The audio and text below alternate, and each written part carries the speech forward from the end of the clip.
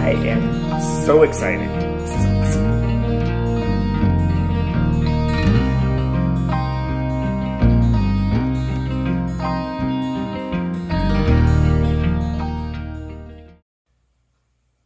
Well, in the workshop today, I have entirely too many things going on. I've got a solar panel here, sitting here, that's ready to go on the camper. Getting ready for spring here. I've got a bunch of kitchen cabinets that are building for my son for his kitchen. I've got some mid-century modern chairs that are gonna go in our living room. Barely enough room to walk in here, but the most absolutely awesome thing showed up today, and it's parts to build a wooden cedar kayak. So I've got all the forms there. I've got all my fiberglass, my foot pedals, stuff strewn all over the place here. This big long dude right here is what's called a strong back. It is right now 18 feet long. It showed up on a semi today. It's gonna be cut down to 16 feet long, which is how long this kayak is gonna be. We got a bunch of pieces here. These are part of the support system as we start building. Same here. That's what those little dudes are, what the forms all attach to. That's what those will attach to stand up and to go along there. We've got plans. We've got all kinds of directions. I bet there's 50 pages of directions here on what to do. I cheated a little bit and I bought the kit. So what that means is that came with all of this stuff, all pre-cut. So there's all my cedar strips all ready to go. And it came with all the, all the blocks, everything cut out, ready. It's gonna save me probably 2 weeks of work just cutting all those strips and everything and getting everything ready. So pretty excited about that. Yeah, I just have to clear out some space to work on this thing. I've been wanting to do this for about 20 years. And now's the time, and I've got so much in the way, I've just got to make some space. So that comes next. So step one is just to take these blocks and just put the 2.5-inch carriage bolts through them to get them ready. They're going to fasten down onto this deck, something like that. And then that next piece will go in, attach onto here. So that's our next step.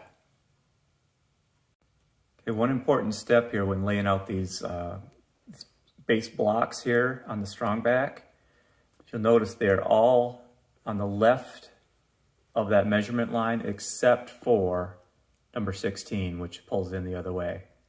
So just remember that moves in that 1.5 inches, which essentially makes them all the same spacing. It's just the way they measured that one is coming in. So something to look at. So I've just gone through on the whole thing. Got my lines in here, I've numbered each one, and these will just line right up like that. Same with number 7, it'll line up. Number 6, all the way down. So I've got them labeled, and that should work out well. I'll know which ones go in there.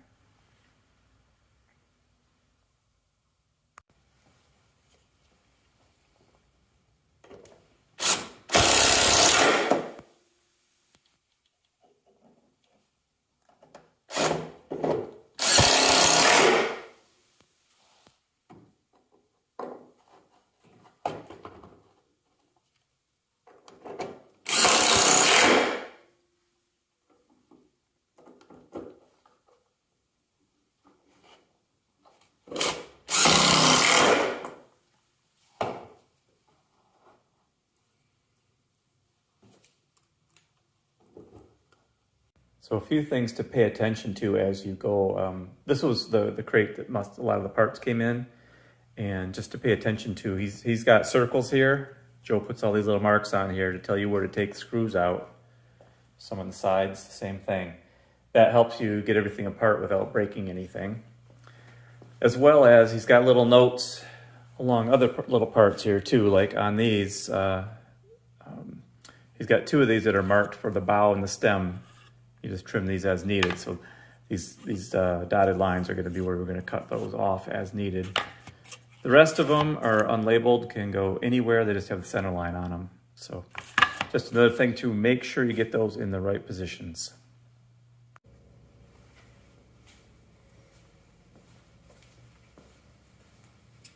As promised, all of the riser blocks are now installed. They're all just put in with these little dudes here. So we've got just a carriage bolt, wing nut, and a washer on each one of them. They're just kind of loose in there right now because they're going to get adjusted. As I mentioned before, each one of these has a center line on it, so we're going to have to string line those to make them all line up. And if you remember, number 16 is the only one that faces the other direction. So we've got the wing nuts going the other direction. But if you look, we measure from that one to this one, 11 inches. That one to this one, 11 inches. So by turning that one around and moving it over, you still got that same spacing. I'm assuming there is a reason for that to be on the other side, but I don't know yet. We'll figure that out soon. Okay, so at this point, I have all of the forms attached on there. And I've just been going through, each one of these has like a reference line. You know, we can line up what we lined up before all the way through. So what I'm doing right now is making sure, and I'm doing this just by eyeball because it's a curve, I want to make sure that all of those lines line up. So I've just gone back and forth about 15 times. It's hard to see it on this with the parallax and everything, but they are all lined up at this point, all the way down. So next, I'm going to check them all just to make sure again that they're at horizontal and do a little bit more fine tuning. But once that's done, it's pretty much ready to go. I did also realize that, you know, I've got these old sawhorses that I put wheels on and I was going to use for this. And I think I still am, but it's just a little bit too high. I'm going to cut those down a little bit lower, because otherwise working on this is just going to be like at chin level. It's just too high up. So that's my next endeavor. Getting all these to line up was just a bit difficult. I did it once, I got really close, I wasn't happy with it. I kind of came up with a whole new plan here. So what I'm doing now is I've taken at each end and put an extension board up. I've got this leveled perfectly plumb. Same with the other end, I've got that plumb. And those two end pieces are set. And I've got the string line set at 16 inches, both ends. So theoretically, if I plumb everything into this, we should be really good shape. So what I'm doing is I took and cut a little piece of wood that if you line it up on the line on this piece, it comes up to the string.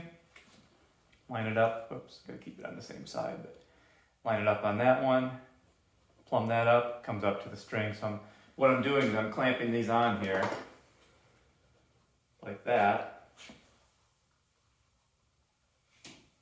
And then what that allows me to do, once I get that clamped in position, is I can take and I can move this all around exactly as I need it to be. And then as long as when I lock it in, it's plumb, these will all follow this string line down, and these horizontal lines on here will also be exactly level because I've got a plumb and 90-degree angle right there. So that's what I'm working on right now. I think it's going to work a lot better. Yeah, so that stick method, that worked really well. You know, just putting that stick on there and leveling all that up. Did that on every one of them. It probably took me a half hour total to get this all set up and get them all plumbed in and ready. So well worth doing it this way from the start next time. So now if you get down here in sight, you can see those horizontal lines on all those, and if I get just the right spot, you can kind of see how they all line up. Just visually, if you get your head in the right spot, those all line up that side. Same over here. We line all these up, we get about the same. And then right down the top, if I sight down here, you'll see all those lines when I get to right to that point, they all disappear. That means you're right lined up that way too. So I've got everything locked in, ready to go. I guess moving on to the next step, whatever that may be.